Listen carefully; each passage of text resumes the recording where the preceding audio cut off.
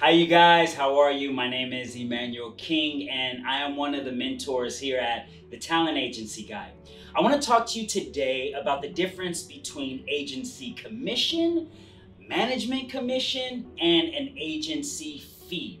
So when you're on the casting sites and you see the rate of a project and then it says plus 20 or plus 10 plus agency fee, that fee is set aside as a fee from the production to the representation that is actually submitting you to your project. That portion and money has nothing to do with your contractual agency commission that you owe your agent. So for instance, if you're with a signatory talent agency, then legally they can only take 10%. Most managers are going to take 15%. Now, a manager can take up to 20% if you do not have an agent. And an agency, if they're submitting you non-union or for print, can take 20%. It's for SAG work that agencies only take 10%. When you have a contract with your manager, which is usually 15%, and your agent, which is usually 10%, once again, it could be 20 depending on your scenario and situation. That is an agreement between you and the rep. That has nothing to do with per project if the production wants to pay extra for the agency or management company to submit you for the project. A lot of production companies, especially if they're lowballing the wage, they will put a plus 10, plus 15, plus 20 to incite the reps to actually submit you. Because if you're an agent and you know you're only gonna make $100 on a project, you may not even take the time to click and submit because time is money.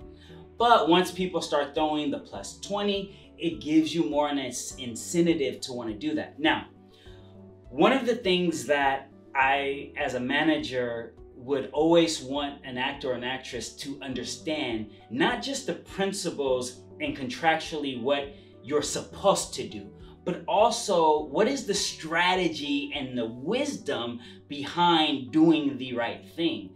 So if you have an agent and a manager who's submitting you, and you know that you haven't even booked in the last 6 months, meaning that no money has come from you to that agency or that management company, you should want them to be incentivized and you should want them to make money. Why? Because when people make money with you, then they want to work hard for you. And there's something else that I want to connect to this. So I get this question all the time.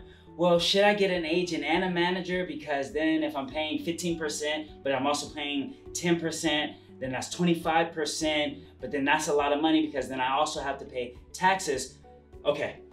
If you're not getting any opportunities and you're making $0, then what's the difference if you now have a team that's working on your behalf that puts you in a position to, let's say, make $100,000? Yes, you have to pay $25,000 and yes, you have to pay your taxes, but guess what? At the end of the day, you now have a role and guess what? You have money in your bank account.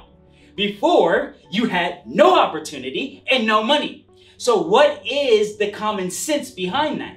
Yes, you have to pay out more, but you will have more opportunity to make more connections and have more power. Why? Because your reps have more power and networking ability than you have. They have more connections than you have. And you want people, especially at the beginning of your career, to open doors for you. Now, later on in your career, when people are coming to you and offering you roles just because they've seen the movies that you've done or because you're an Academy Award winner, that's different.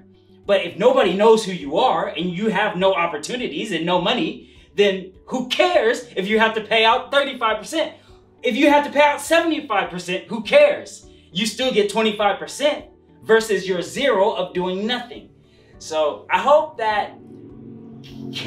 some of you guys catch that, because it does seem like, ooh, I can get over if I don't pay this person and if I don't pay this agent. Like, I've had clients who have gotten a non-union job and their agency may be so busy that their agency is not keeping track of every single check that needs to be sent to them, right? That's why there's a thing called an audit, because if they ever wanted to, they could take you to court and have your stuff audited. Just look at your contract, especially if it's a signatory SAG contract. There's usually something in that contract that allows them for an audit.